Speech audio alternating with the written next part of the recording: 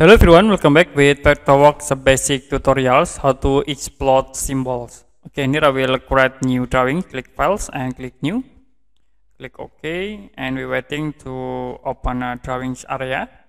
For example, I will insert simple furniture symbols. You can insert these symbols, shelvings. I will click at these points and click in here. You can click OK to apply. Now I will change into 3D view. You can click here, view, and click set a 3D view. Click start from this point into here, and click OK. So it will be go into 3D view.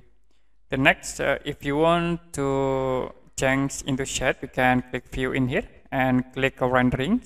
You can click into shaded. So now if you want to export these symbols objects, you can select and you can go into modify, go into convert, and you can convert into group. You can click here, convert to group.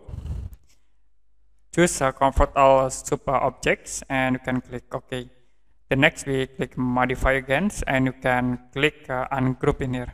So it will be automatically explode. You can select one by one at these objects. If you find again like these objects it not exploded yet, you can select and you can group again. Click modify, convert to group, and then next you can click modify and click ungroup. So it will be automatically separate these objects. Okay, that's it. How to explode symbols in Vectorworks. And if you have any question about this tutorial, you can comment below this video.